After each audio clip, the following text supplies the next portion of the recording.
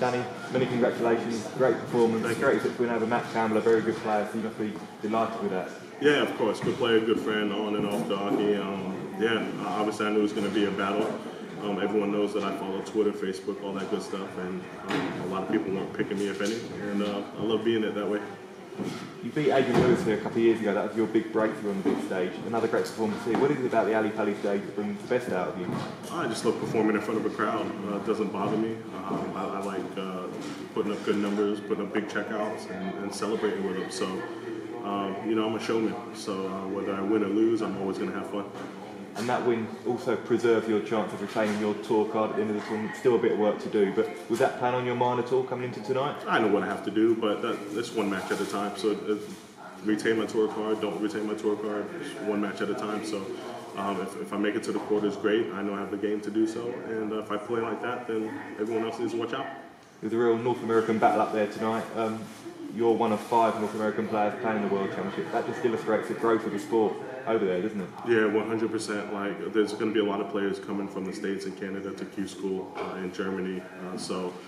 I said in 2, 3, 4 years' time, we're going to have 5, 6, 7 North Americans on the tour, and I still believe in that. The talent's unbelievable, and it helps me as well playing the CDC tour and coming out here and performing like that. Everything helps. And looking ahead now to round 2, it's Mervyn King up next to you, a veteran of the sport. What are your thoughts on that matchup? I just got to play my game. Mervyn, obviously, if he comes to play, it's going to be a tough game. He's a legend in my eyes, so yeah, if I play my game, there's no reason why I can't repeat what I did a couple years ago and continue on. Cheers, Danny. Yeah, thanks. Danny, huge congratulations. What's it like coming back to Ali Pali again? Because you've got a special relationship with it. Do you still get those nerves and those butterflies when you see it on top of Muswell Hill coming up? Oh yeah, I was just telling my girl while we were riding up in the Uber that you know, when you get to a certain point, you look over the hills, you see all the lights and stuff. And last year, I told myself while I was sitting watching this tournament that I was going to make sure I was going to be here this year, and I did that. Did it hurt not being here last year? Yeah, obviously it hurts not being here at all. It's Ali Pali, it's the World Championship, it's the mecca of darts. So, and I feel like I can beat anyone. So, yeah, hurt 100%. What have you learned over the last 2 years about your game, the professional game, and everything? Yeah, it's a learning curve. You know, back in the States, you know, no disrespect to anyone, but I feel like I'm a big fish in a little pond, and you come over here, I'm a little fish in a big pond. So. For the first year and a half, I wasn't comfortable. I had to adjust leaving my family. I had to adjust FaceTime with my son and stuff like that, and my girl. And it was tough. It was tough. But I've been playing well the last 6 months, and I told everyone that I'm super confident coming into this tournament. I don't care who's in it. I'm just confident. Just touching on what you said there, do you feel that there's a huge target on your back then when you go home and play in the CDC tour and things like that? Yeah, of course. But I relish in those situations, so I don't care. You know what I mean? I played better back at home. I put up the 95 to 110 plus averages, and it's because I'm confident.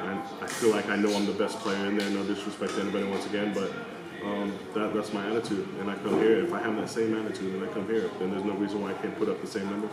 We've seen the deck stacked against you in the past on many occasions over the last few years. Is there one last roll of the dice in the gambler? Oh, absolutely. This was special for me. A lot of people seeing that my girl was here.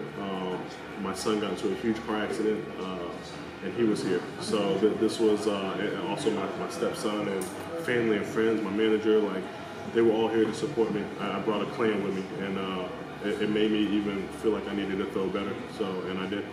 If you keep the card, or if you win one back in future years, would you look at relocating? Is it tough to be a professional in the PDC and still live in America? It is. But I've learned last 6 months, I've learned how to adapt to it. So with the right management, which I have now, with the right management, my support system and my girl and my family and stuff like that, it can be done. And I've shown that, and I'll continue to show it, whether I go back to Q School, retain it, or whatever the case may be. You'll continue to see me in the future. Thanks. Yeah, thanks, Phil. Danny, over the last couple of months. My man, what's up with it? How you doing? You say over the last. Can I ask you a question real quick? Can indeed. Didn't you pick Campbell as well? All right, my man. All right, go ahead. You proved me wrong. It's all right. I like doing it. I'm picking you in the next match. Last couple of months, form's been good. Yeah. Good over the last couple of months. Is it about peaking at the right time, especially with a big tournament like this? Yeah, of course. That's something just clicked, and I was more relaxed. And when you're happy at home and you're happy with your life back at home, and I'm going through a lot, but like I see positive, I see the future, and everything just clicks. So yeah, it just brings the best parts out in you. Playing someone like Matt up there, you know him so well, you've played him so many times, that just an extra layer of being comfortable. Yeah, of course. Matt he was a favorite for a reason. I've been telling everyone all along that I felt like Matt was top 16, top 10 player. The way I practice with him, when I watch him play, whatever the case may be, like, he's so good. He's so good, and he just goes up there and doesn't care, and he just throws the darts, and they just fly frequently. Beautiful stroke and everything. So yeah, it was tough. But it made me feel comfortable because I have that familiarity where I'm playing with him and so forth and practicing. We were warming up backstage, like nothing fazed us. Like we're still friends, and we still warm up. We still do all of that. So it was tough, but it did bring the best out of me. With Merv in the next round, he's someone who's obviously in the seeded positions, but his form hasn't been the best over the 12 months. Your form is on the way up, he's maybe on the way down. Do you feel like that's a lot closer game than some people might think? Oh, 100%. But I'll let the bookmakers and all them people deal with all that.